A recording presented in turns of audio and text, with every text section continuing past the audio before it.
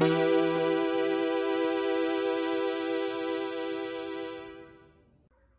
what's up, everybody? So, I'm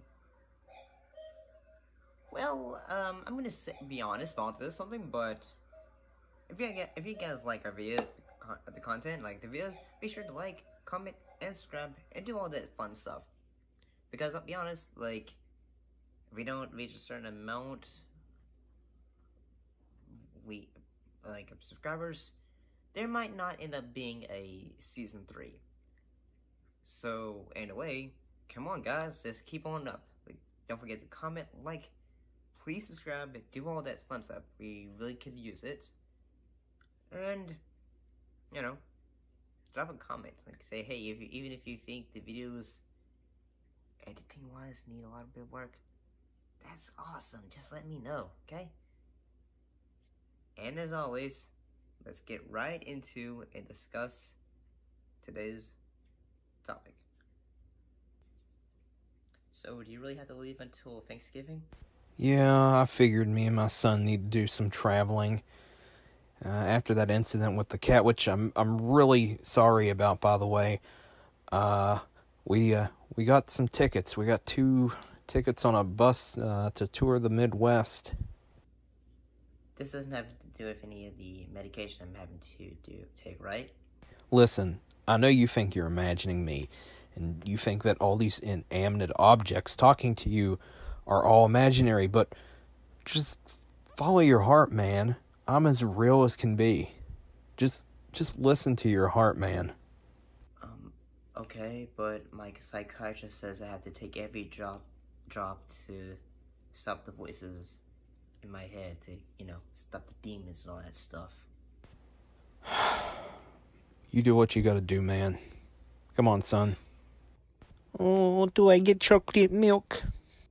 Yeah, son. We'll stop at a 7-Eleven on the way to the bus, and I'll get you a chocolate milk. Oh, do I get chocolate milk?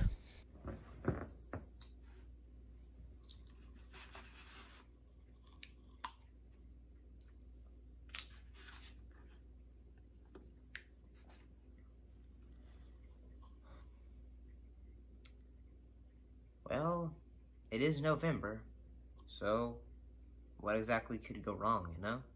I found that thing you were looking for. Oh, thank you. Like, I think we got the wrong thing, unfortunately. It's the right thing, isn't it? I mean, you said Wayne Johnson. Unfortunately, it was a different film with Dwayne Johnson. Dwayne Johnson. He's the Rock, isn't he? Yeah, he's the Rock. Yes, he is. What kind of rock is he? A very bold one. Okay, all right. Yeah, he is. I guess this will work. Okay, good. I'm glad I found it for you. Okay, sure. We'll do this. Okay, thank you. You're welcome. 'Cause I love you.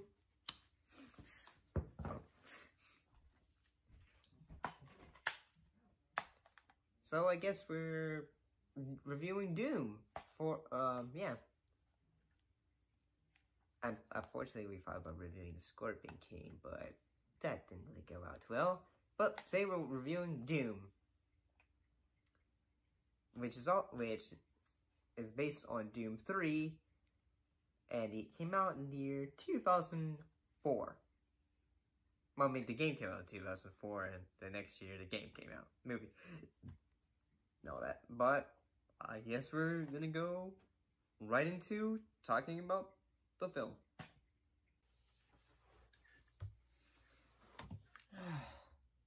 Greetings and salutations. And before I, delve into this, episode on Doom, the 2005 film adaptation, I'm gonna give a little bit of details on, my thoughts on the film, not thoughts on the film, but how I, in a way, discovered the film. I perhaps, when I was, a young kid, probably, or teenager, I had used to read a comic book magazine series, I think it was Wizard, or it might have been, I think it was either science fiction or something like that. I cannot remember. However, I remember one issue that was talking about Doom, the movie. And on the back issue of the cover, it had like a DVD release of The Fly 2. So yeah. And keep in mind, when I first saw this article, and I had never known about Doom, I had never known this video game, so yeah. Yeah, I mean, keep in mind I didn't really play rated M games when I was at a young age, you know. Mostly played a lot of like Spyro, Crash, you know, Disney games and all that stuff. Yeah. But having looked back at it, I'm gonna say, what are my total thoughts on Doom, the film? Well, so the film was directed by Andrzej Bartkowiak.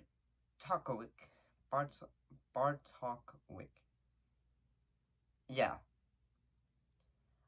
So the guy also directed, the Legend of the Street Fighter movie, The Legend of...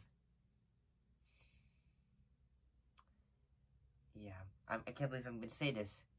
Can't believe I'm about to say this. He did The Legend of Chun-Li.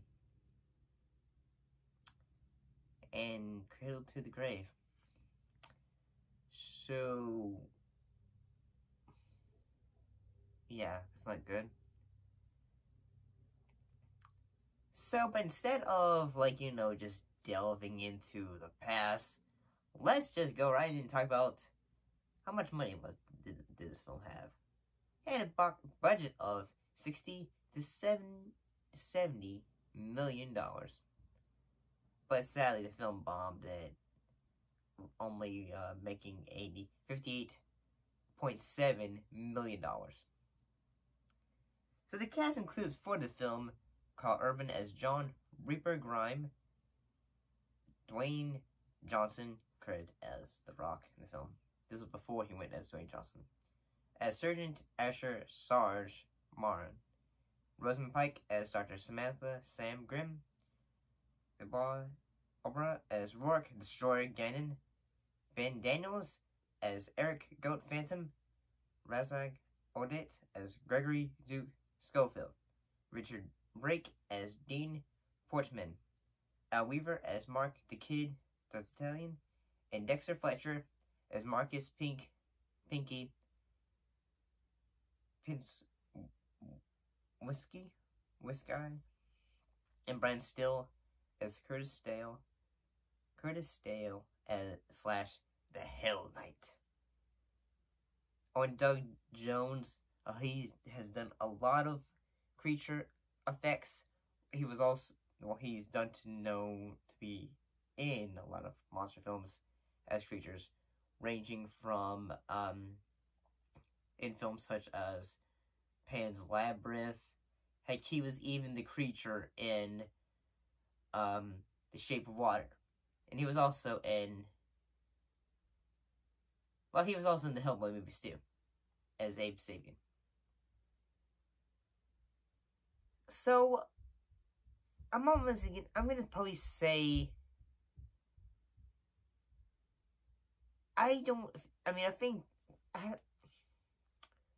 here's what I'm gonna say. Is the film bad? At times it can be. However, I will say that one of the things that the film's trying to do is it's trying to do things sort of like James Cameron would, like for Alien 2. Have a group of heroes, and, you know, shoot a group of creatures in the dark. However, one thing I will say is that I wish some of the creatures I would say I wish, were perhaps a little bit lit more. I mean, at times you can see them fully well. I just wish that sometimes they weren't just, you know, always in so goddamn dark, you know. But I mean, sometimes I guess, like, say you need to have your monsters hidden in the dark. But at the same time, I still think, I mean, I guess, I mean, I'm gonna be honest, the monsters for the film look awesome. I mean, they did a great job for the creature effects. Anyway, how to say what the word is, transferring the creatures from the games to the film. And yeah, the film isn't really an adaptation of, like, say, the original Doom. It's more of an adaptation of, slight adaptation of Doom 3, which had came out, close around the time of the film. One thing I will say is that one of the actors in the film that is kind of like, well, not really, is mostly kind of entertaining is Richard Blake as in his character. I mean, he is just saying so much foul nonsense that sometimes you just feel like, say, wow, dude, you are such a sleazeball.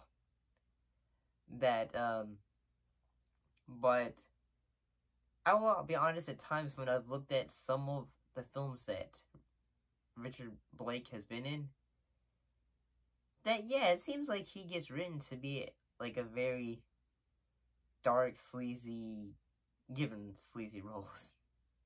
But, yeah. And keep in mind, this was back before Dwayne "The Rock" Johnson was known, like, say, yes, Dwayne "The Rock" Johnson. This was back when he was still known as The Rock. Like, you know, when he was still back doing his WWE days. So, I mean, his acting for the film is quite alright. It's not the greatest, but he's doing a great job. He's emoting, but he's not yelling. So, yeah.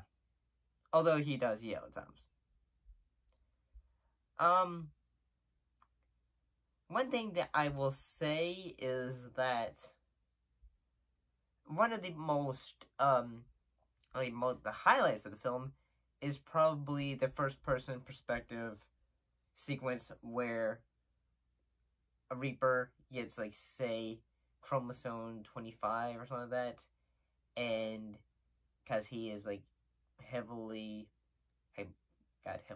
injured, so his sister goes, like, say, okay, I'm gonna give you a shot, and he gets the shot, and then he gets super healed, and then he goes into the first-person perspective, and it's awesome.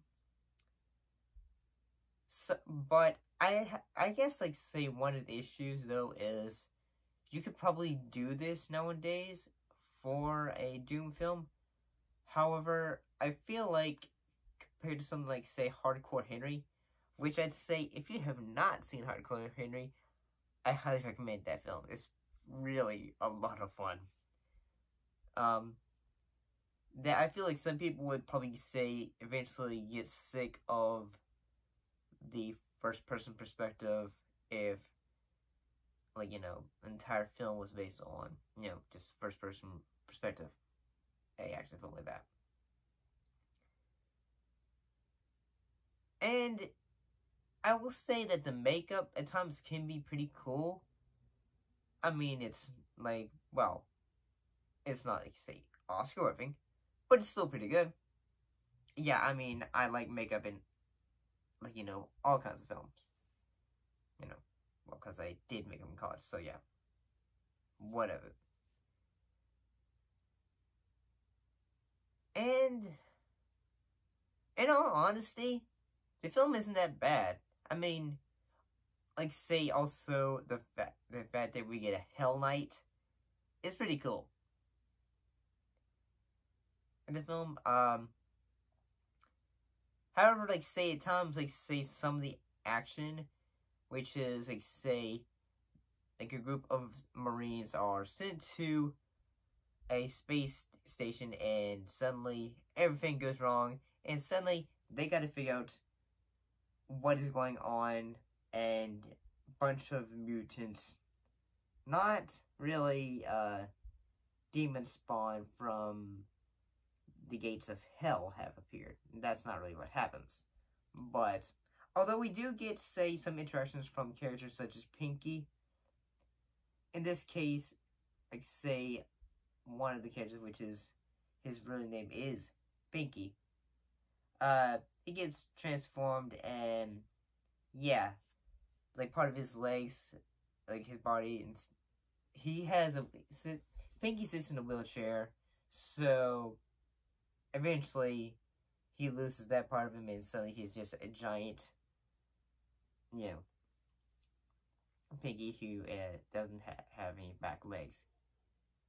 Just has front legs and a wheelchair as a back. But it's pretty cool. But that's also in the first person perspective. Honestly, I'm going to say it. I don't think the film is that terrible. At times it can be, especially with the BFG and all the stuff that are featured from the game, it can be pretty entertaining. But if you're not a big fan of Doom, I almost wanted to say Dune. I'm getting sick and tired of talking about Dune, in honesty. But, yeah. I find it entertaining. What of it? But, is it very extremely faithful to the games? No. It's kind of can be faithful to Doom 3, which has more of a horror action vibe to it. Instead of, like, you know, everything is more fast-paced, aliens kind of vibe. But, what can I say? Is it dog poop? No, it's not. But, what do you guys think? Put your thoughts and comments down below. Let me know. And as always, thank you for watching, and we'll see you next time. Bye-bye.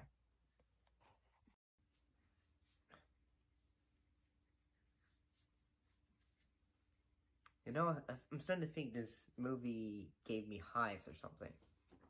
But, what are you doing here? You were supposed to leave earlier, weren't you? You sure that ain't herpes? It's not. I don't think it's that. Back in, I thought you had already left. What are you doing here? Forgot my hat. But yeah, you better get that checked out. I had a friend once who thought he had hives. Turned out to be herpes, but, you know, you really shouldn't. Okay. That's enough. Vacuum, you and your son need to go away. Okay, that's our show. What? I'm concerned about your health. I was woke up. I'm scared. Pepito, where have you been? Sleeping on a pile of leaves. Okay. You two both need to leave before I call and summon the ghost of Biggie Smalls to come get me. To take you both away, okay? Oh, good night, senor. I do not want Biggie Smalls coming for me. Well, good night, everybody. But let's just after this, I'm gonna go ahead and try to go talk to the doctor to figure out some of the scratching, itching. It's probably herpes. I'm telling you. I said good night, everyone. We're going to go away now. It's the end of the show episode.